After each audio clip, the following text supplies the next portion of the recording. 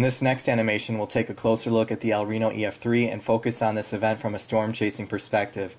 The tornado developed at 6:03 p.m. and took on a southeast course initially, which set the stage for a chase where most were primarily focused on getting out of the way rather than pursuing the tornado. Many chasers who set up east or southeast, conventionally a safe location on a northeast moving storm and tornado, found themselves in the path with the need to get out of the way. The tornado changed course several times during its life, and this motion caught many unaware, since the tornado was often rain-wrapped and its direction not readily apparent.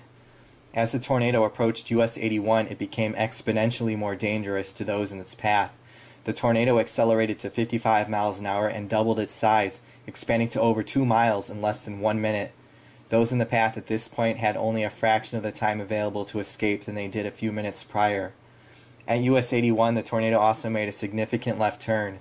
Due to low visibility, this change in course was not apparent to many chasers and put those who were chasing north of the tornado in mortal peril. As the tornado approached Interstate 40, its forward motion stalled and it actually did a small loop.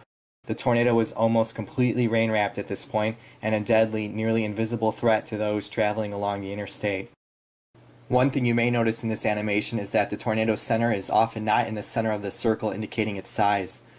This circle is only a rough approximation of the tornado's size and shape at a given time, since the tornado was actually asymmetrical and had a complex shape due to the dynamic wind field that comprised it. The tornado dissipated at 6:43 p.m.